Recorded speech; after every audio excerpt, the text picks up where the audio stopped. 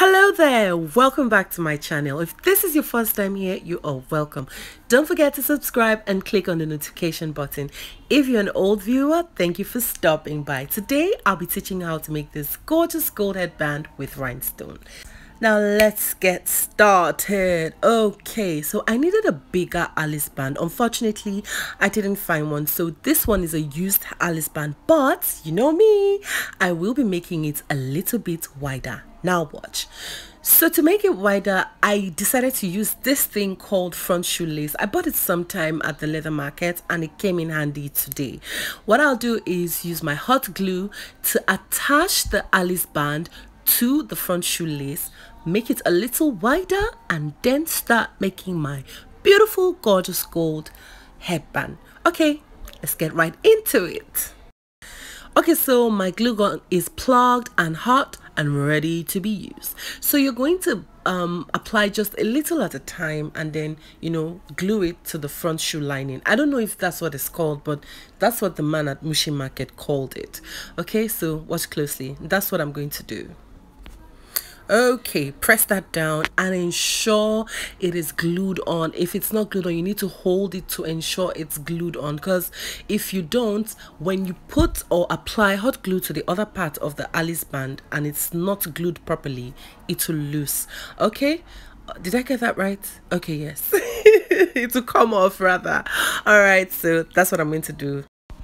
And please don't forget, you have to be very careful with a hot glue gun. God, if that thing should touch you, woo, you'll confess all your sins. All right, so as you can see, I'm taking it a little at a time, until I get to the end. And once you get to the end, all you need to do is just cut off and shape it to the size you want. You can make yours wider, you can make it shorter, but I don't want mine to be too wide, you get. I just want it to be a little bit extra. Okay, so I have gotten the shape I want, or no. All right, so can you see that I'm following the shape of the Aliceband? From the beginning of the Aliceband is really slim, then the middle is a little bit wide, and then the other way down is a little bit slim. So that's what I'm doing. You can do yours anyhow you want it. However you do it, it's always going to turn out beautiful. All right, so we have cut, applied the front shoelacing or whatever it's called, and we are ready to go. So that's the shape I have gotten. The next thing I want to do is cover it with ribbon. Now I'm going to be using this gold ribbon. I got it for 500 naira in the market. I don't know if it's still 500 naira, so I'm going to cover it all the way using my UHU glue. Okay, please watch. So the trick to using UHU glue with fabric is when you apply it on whatever surface you want to glue the ribbon or the trimming on, just wait a little bit for it to be tacky. That's a little bit dry, because if it's still wet, there's a tendency that it's going to seep out, through the ribbon fabric. Okay, so mine is tacky now, and it's time for me to start wrapping our Aliceband. Okay, so first off, I want to ensure that the ribbon is glued on by pressing it down very well, and then to make it easy for me to wrap, I'm just going to pinch a little bit. You see that? Just pinch it a little and then fold. That makes it easier for you to wrap it, okay, without having too much of pleats in the beginning. Okay, so watch closely. Pinch it and then fold. Can you see that? Smooth and easy, people. Please, if you have any questions, don't forget to drop them in the comments. I'll be sipping through the comments, or rather sieving through the comments. Okay, so you're just going to keep wrapping. Now the trick with wrapping is, if you watch closely, I'm doing it in a kind of slanted motion, yeah, and you don't want to wrap too tight, because if you wrap too tight, that paper stuff is going to fold, you get, and you don't want it to fold. So once you're done wrapping, apply your UHU glue and then glue it on again, because we will be covering now with a metallic ribbon. Okay, all right, so let's get started on our metallic ribbon covering. This is gorgeous. You can use this on its own if you like. Okay.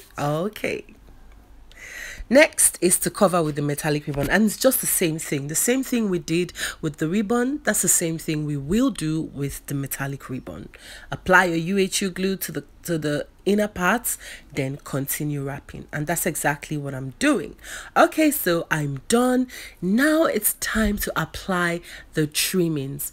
Now these trimmings, they sell them for around, I think, 600, and sometimes in some places 1,000 naira. It depends on your location in Lagos, but I think it's cheaper if you go to the market to get it. And they use these trimmings mostly for the halo crowns. Okay, so using our UHU gum, I'm applying UHU gum all over the Aliceband now, all over.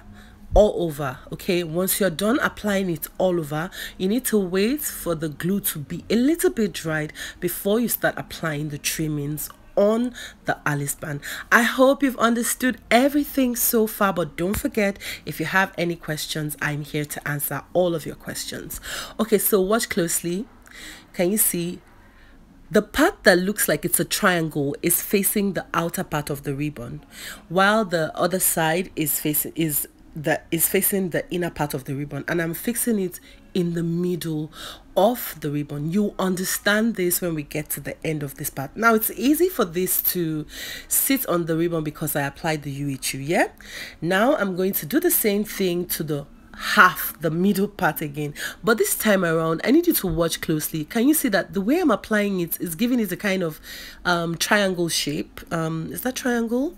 I think it's rectangle, but you can see that it's making them look like there's a box or there's space in the middle. That space in the middle is where the rhinestones will sit. And like I said, it's easy for this to sit on the ribbon, on the Aliceband, because I already applied my UHU gum. Okay, so that's why it's easy for it to sit properly. Now don't forget, I did not apply tons and tons of glue. You need to be very, very careful with the glue. Just apply enough and then just wait for it to be tacky, and your trimming is going to sit smooth and easy on your Aliceband. Okay, woohoo, this is looking really pretty, don't you say? Okay, so the next step after this, cut off the excess, but I need to apply some glue there because there's no glue there. And don't forget, you need to wait a little for it to be a little bit dried. Okay, all right, so everything is glued on properly, so I'm cutting off the excess from either side, and next step is to fold in those parts that look like triangles that are pointing out on either side. Yes, those parts, it's time to fold them in. So my UHU gum is finished, so the next glue that I'll use is the B7000 glue. That's one very powerful glue, and it's perfect for fixing those tiny rhinestones on birdcage veils or your clothes, you know, or your headbands. Okay, so apply them on those tips, yeah, and then you need to wait until it is dried a little before you start folding in. So fold in and it will sit perfectly on the Aliceband, and that's exactly what I'm doing right now. So fold the left and the right hand side. Okay, so let's continue. I hope you have enjoyed every step it took to get to this point, but don't forget that if you have any questions, I am here, and don't be a stranger. Follow me on Instagram at Zofa Headwear and at Zofa Headwear School.